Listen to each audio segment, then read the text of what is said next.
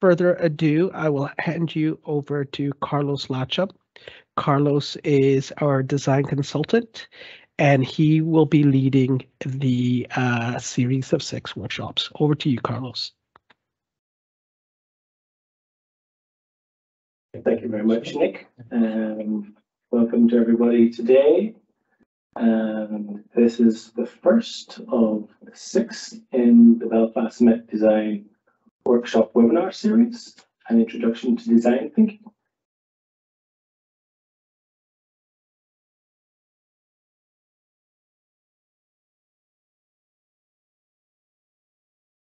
And on your screen at the moment is contact for anyone that needs to get in touch for more details on how Belfast Met can support your business. So just email us at businessdevelopment@belfastmet.ac.uk or at e3_BelfastMet on Twitter. And so firstly, let me introduce myself. My name is Carlos Lacha, and I've been involved with the many aspects of product development for over 20 years. I've been an engineer and a designer in the aerospace, the automotive, the medical, consumer product and heavy equipment industries. I've headed design teams for projects large and small.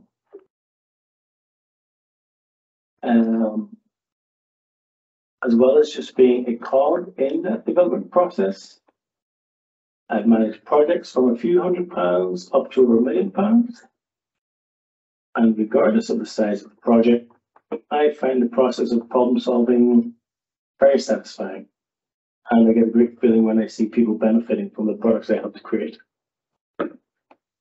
I'm currently a design consultant with Belfast Met, as well as running my own product development consultancy, Dartboard Design, based here in Belfast. And once again, I would like to thank you for joining me today. If you have any questions during the webinar, please put them into the chat, and I'll do my best to answer them at the end if I can. So without further ado, let's get into it.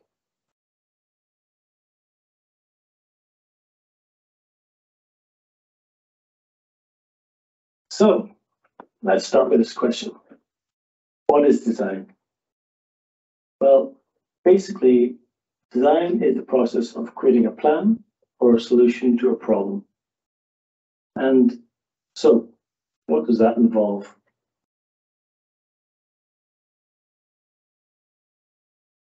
It would take some creativity, add some critical thinking, and combine them to develop a concept, product, or service that meets specific needs and solves specific problems.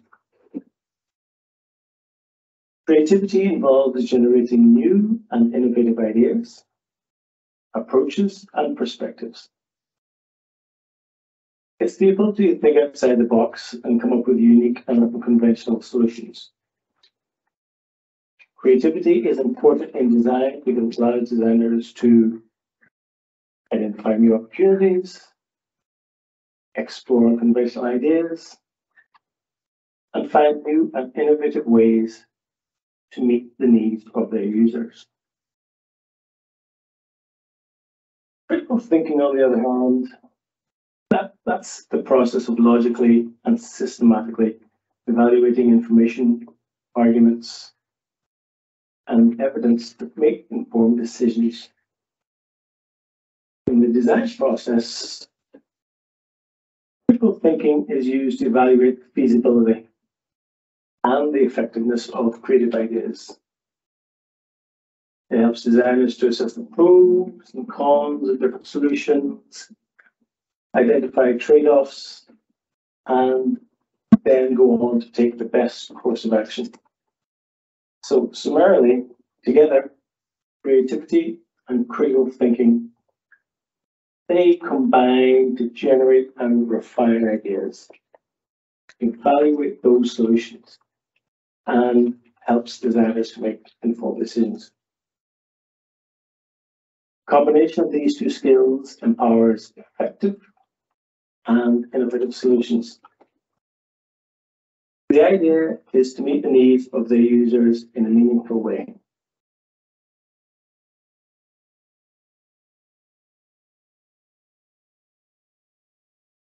Design can be referenced within a wide range of disciplines, including architecture. This is where spatial arrangement, choice of materials, construction techniques, the design of lighting, they all come together to play a part.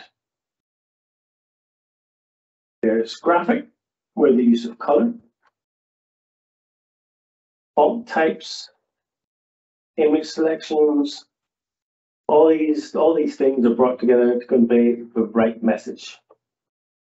There's digital, where the products themselves need to be intuitive and user-friendly. There's service design, fashion, and industrial design.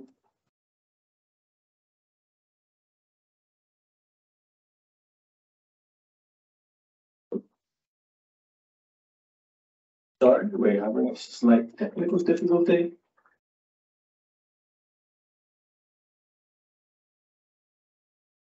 Okay. Process of design is often iterative, meaning there are multiple rounds of refinement and improvement. It's about designers working in a cyclical process to perfect a solution. Design is a critical aspect of innovation, and it's essential for creating new and exciting products, exciting services, and also exciting experiences that meet the needs and desires of users and customers.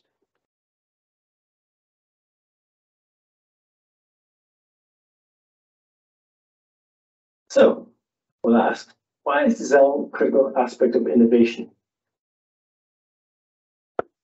Besides helping organizations or individuals create new products or services or experiences, who is it for? It's for users and customers.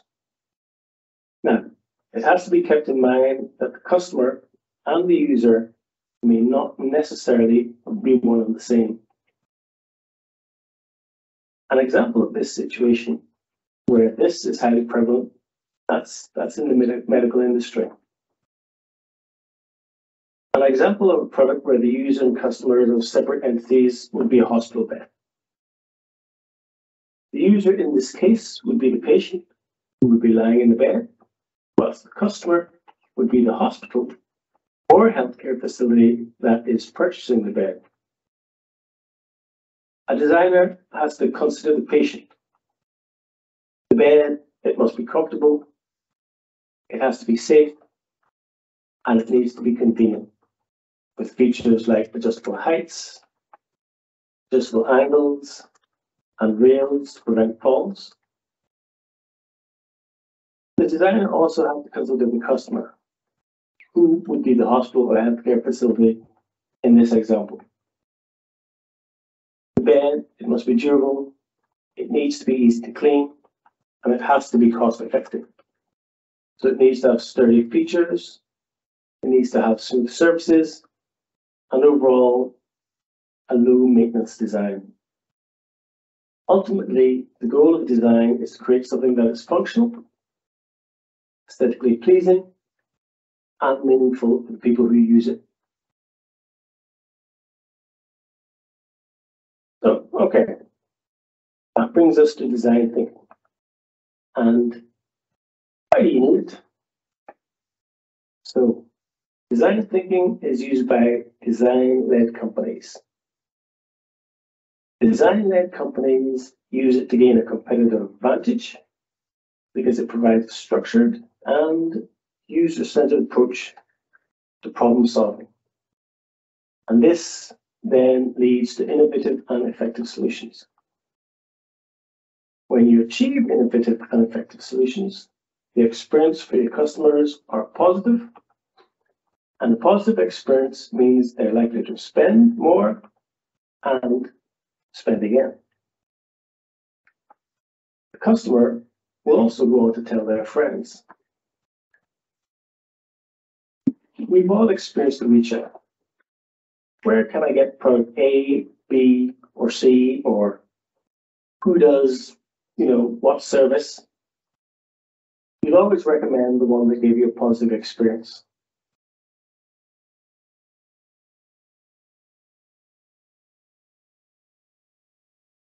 And again, why? Why? Because it's based around a user-centered approach. Design thinking starts with a deep understanding of the user, their needs, the problems they're facing. This idea of a user-centered approach, it all comes together, helps designers to create solutions that truly meet the needs of their users. And these solutions are more likely to be successful in the marketplace. Design thinking leads to innovation. It encourages designers, encourages engineers, and creators of all types to explore unconventional solutions and to think creatively.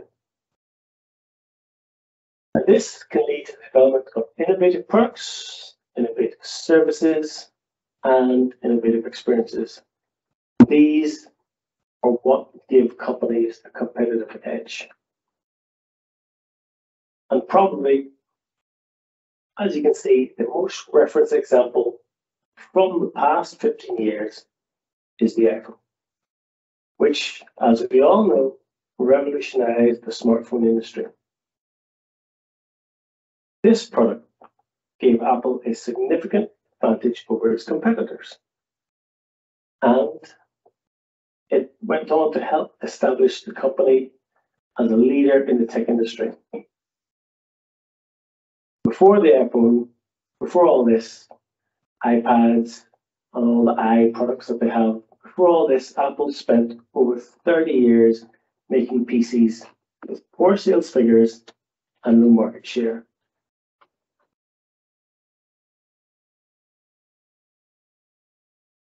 Another possible benefit is faster time to market. By using a structured and iterative approach to problem solving, design thinking can help companies to move more quickly from idea to prototype and then on to their final product.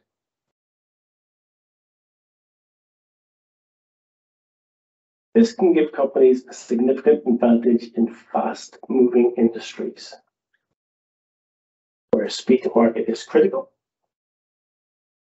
For example, fashion. Fashion industry is highly seasonal. And companies that are slow to bring new styles to market, well, they risk losing customers. They risk losing customers to more trend-conscious competitors.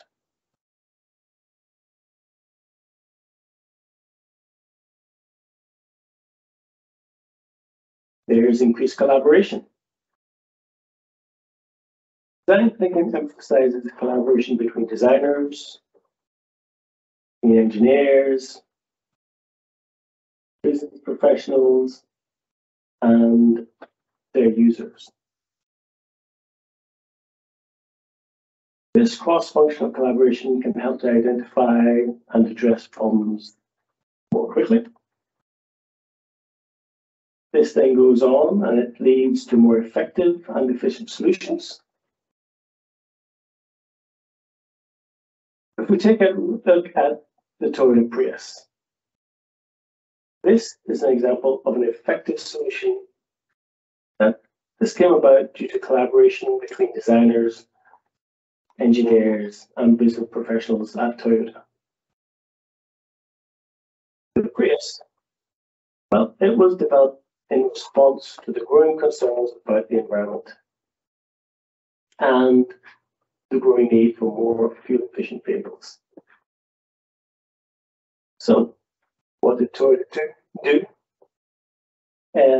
They got their designers, their engineers, and all their business professionals within the company to work together to create a hybrid electric car.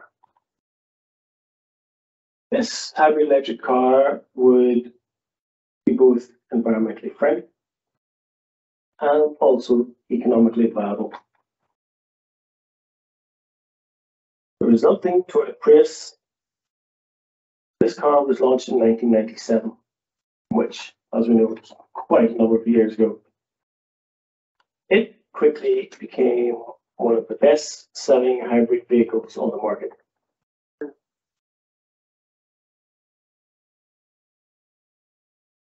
The Prius, it was a game changer in the automotive industry. Its success,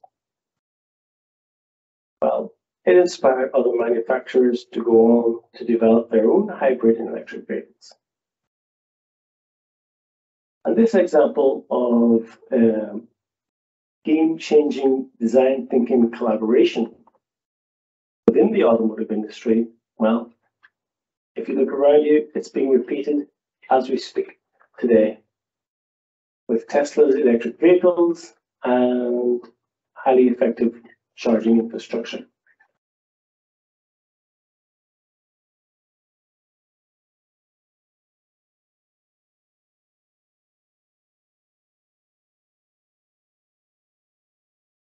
So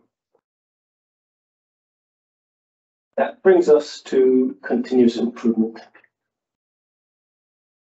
Design thinking is a continuous process of iteration and improvement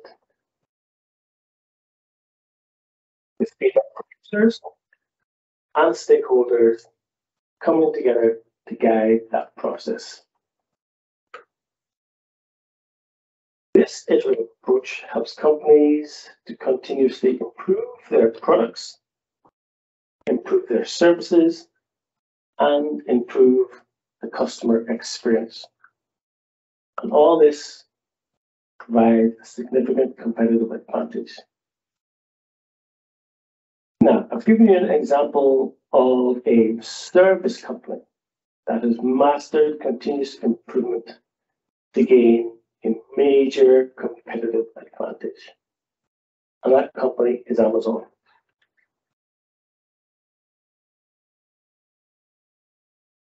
Amazon has focused on continuous improvement.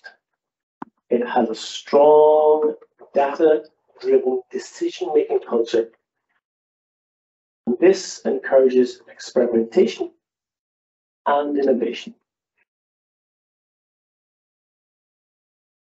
Amazon has continuously improved its e-commerce platform, its delivery processes, and its customer experience.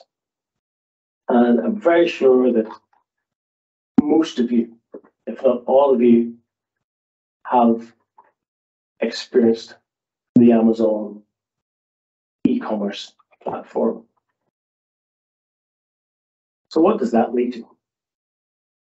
That leads to increased customer satisfaction and also a huge competitive advantage in the market. Amazon's use of data analytics allows it to optimize its supply chain and its delivery processes. It enables it to offer fast and reliable delivery to customers.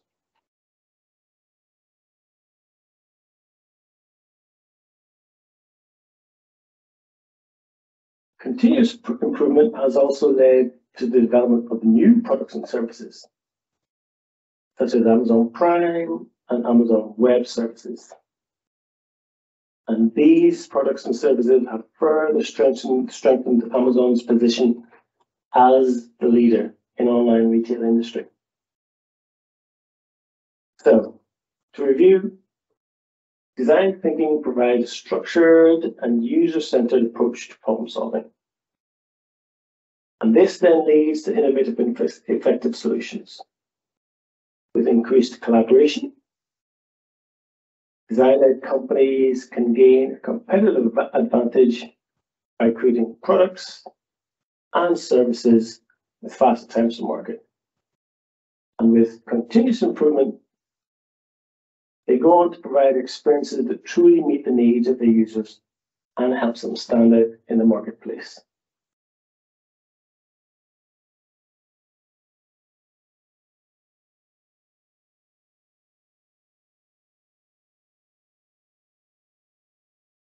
Here we have a design value index chart showing that design-centric companies often outperform others.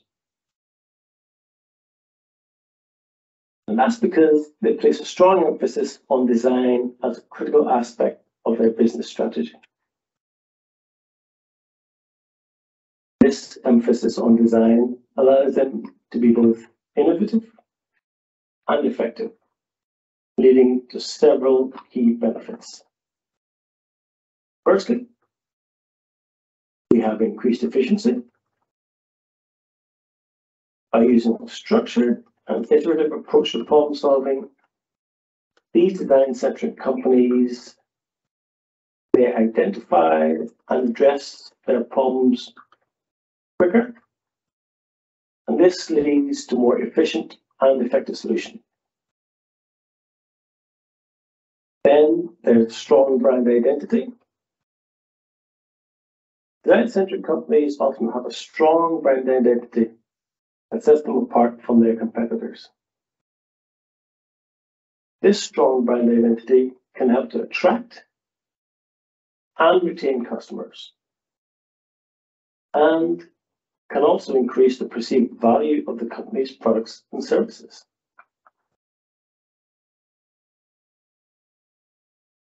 And then there is the improved customer experience. We've already touched upon this, and by placing a strong emphasis on creating a positive and intuitive customer experience, this can lead to higher levels of customer satisfaction, repeat business, and customer loyalty.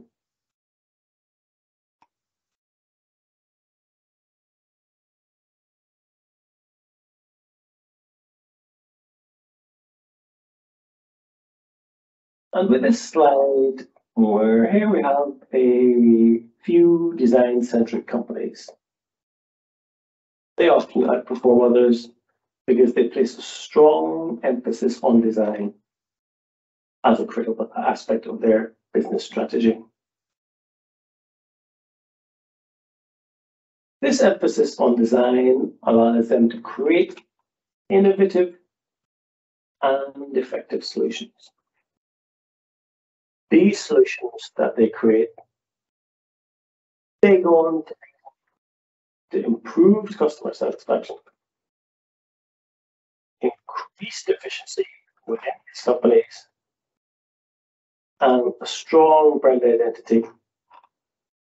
And this all comes together to set them apart from their competitors.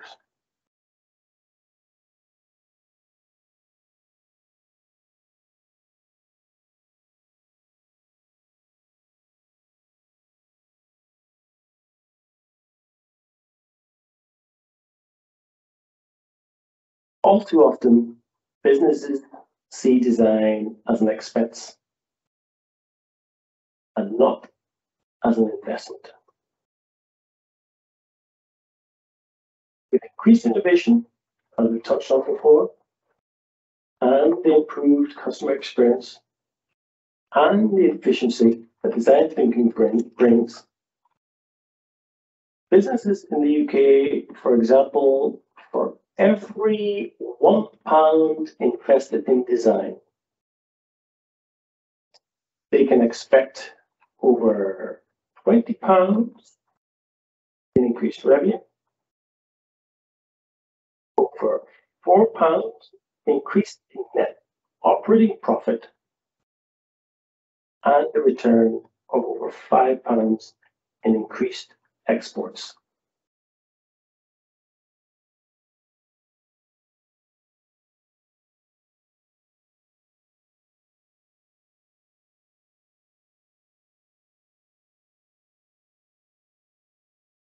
So we've looked at the why, and we've looked at the benefits. Also, some of the well-known brands that use design thinking. Now, let's look at what it is.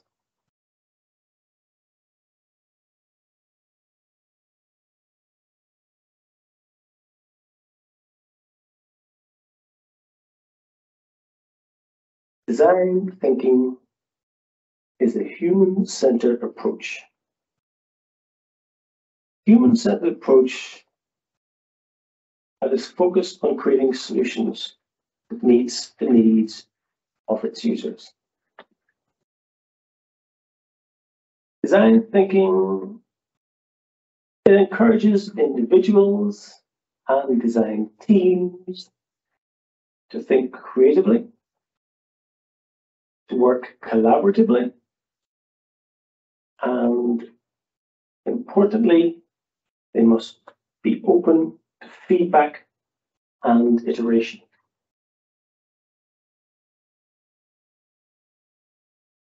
In order to gain those iterative steps, design teams, they need to be involved in continuous experimentation in the pursuit of solving the unique problems and challenges that have been set. Design thinking, it's a scientific process that relies on great storytelling.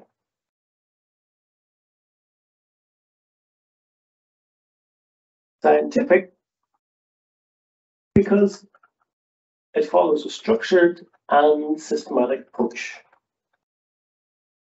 This approach, it's informed by research, it's informed by experimentation, it's informed by gathering information and data about the problem that needs to be solved and the user.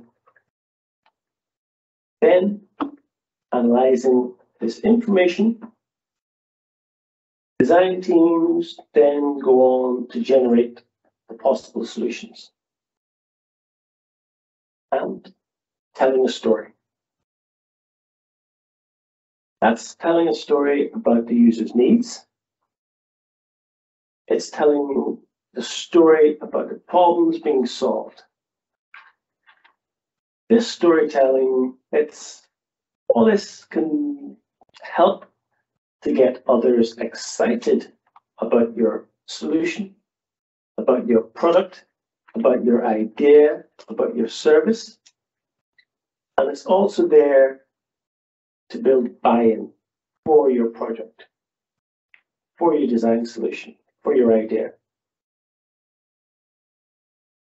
Now, all this can be especially important in getting stakeholders to support your project and also to invest in its development.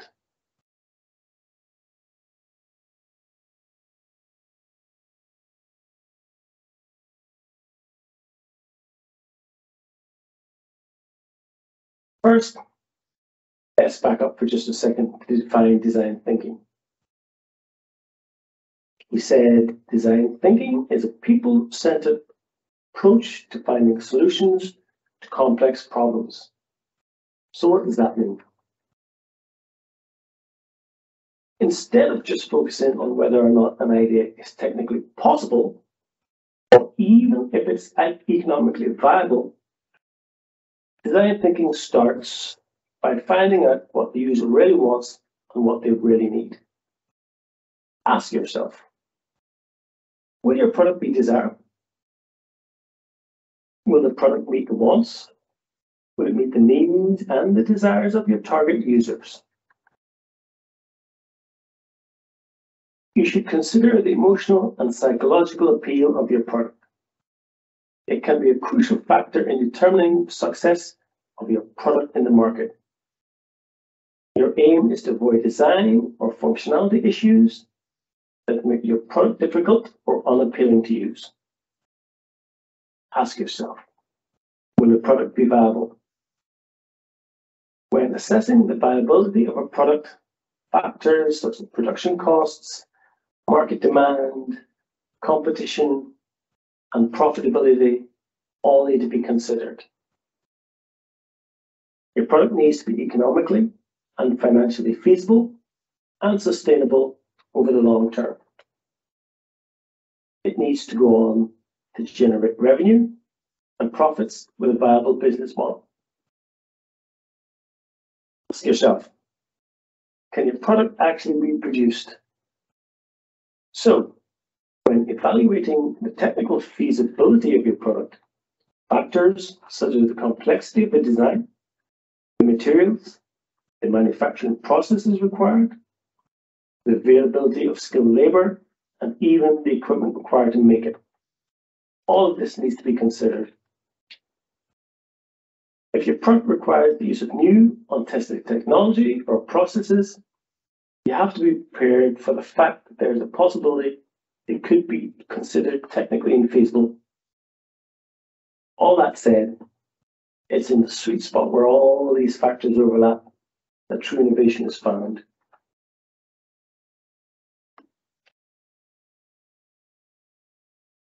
In short, design thinking is a problem-solving approach that involves empathy, creativity, and iteration. It's a mindset that encourages individuals and teams to understand the needs of users and then to go on to generate a wide range of ideas and rapidly prototype and test their solutions. And this design thinking process is divided into 5 stages. Empathize, define, ideate, prototype, test. Let's look at these in turn briefly. Firstly, empathize. This is the first step of the design thinking process, and it is about understanding the needs and the problems of the users.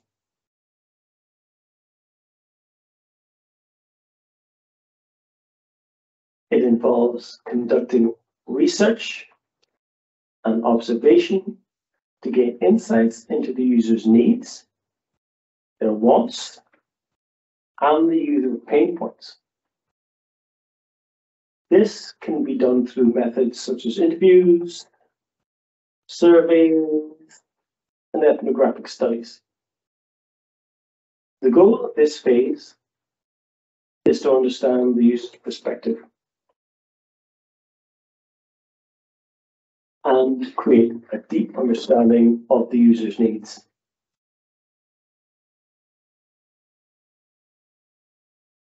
Secondly, define. Once you have a deep understanding of the user needs, the next step is to clearly define the problem that needs to be solved. This involves identifying the key issues, challenges that the user is facing, and defining the problem in a specific, measurable way. It's important to define the problem in a way that is actionable and, importantly, solved through design.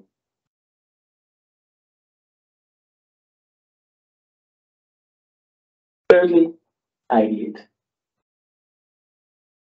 This step is about generating a wide range of ideas for potential solutions.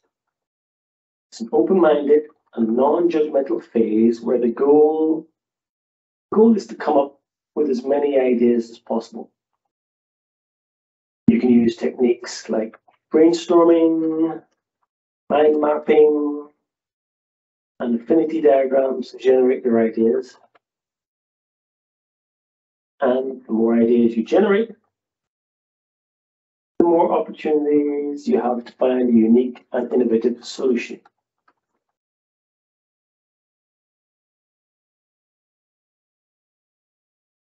Fourth step, prototype. Once you have a range of ideas, the next step is to create physical or digital representations of those ideas. Prototyping allows you to quickly and cheaply test the feasibility and potential of different ideas. It can be as simple as creating a sketch or a mock-up, or as complex as creating a working model. The goal is to create a visual representation of the idea that can be tested and refined.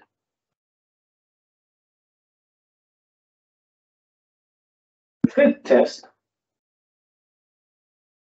This is the final step of the design thinking process, and it's about gathering feedback on the prototypes and iterating on the solutions. It involves testing the prototypes with users and gathering feedback on their usability, functionality, and overall effectiveness. This process can usually be depicted as a linear one. But after testing, it's likely you'll return to any of the previous stages. Feedback from testing is then used to iterate on the solution and improve on it. The testing and iteration process is an ongoing cycle that continues until a satisfactory solution is found. Design thinking is a valuable approach to problem solving that's designed to encourage creativity, collaboration, and the all-important iteration. It's a human-centered approach that is focused on creating solutions that meet the needs of users. By going through the 5 stages of the design thinking process, you aim to empathize with your users and to define their problems, to generate a variety of ideas, prototype them, and test your solutions. This process can be applied to any field, and it's been used to create innovative products, innovative services, and processes.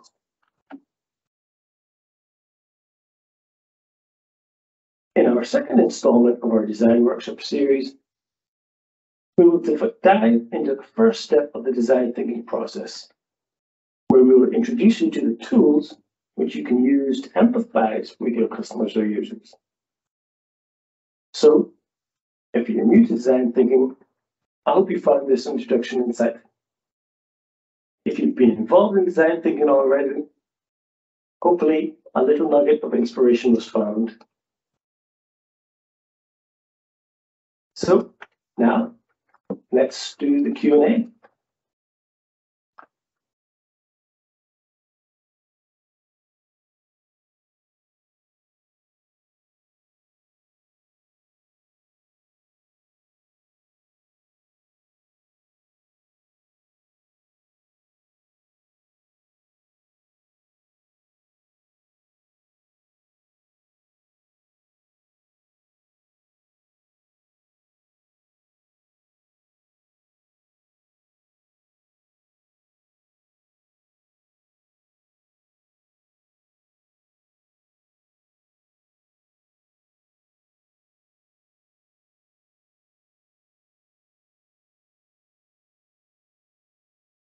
Hello, Hello, everyone. I everyone. hope you found that useful. We have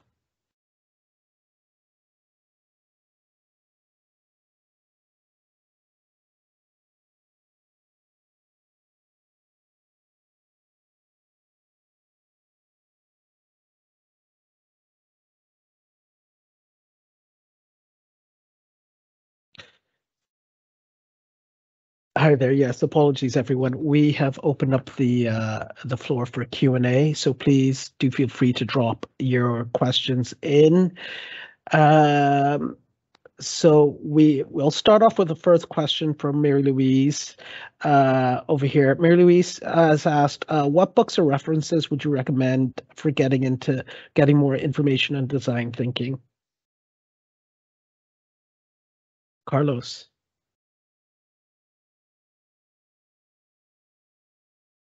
Sorry, could you repeat that question again? Yeah, sure. What books or references would you recommend for getting more information on design thinking? One book that I know is very good for design thinking is Build by Tony Fadell. It is a very absorbing read. It goes into detail about design thinking. It's a book that I know many people in the design sector have bought and read and have used techniques within their daily design life. So yeah, Tony Fadell, Build, if you're looking for any reading matter on design thinking. Fantastic. Thank you, Carlos.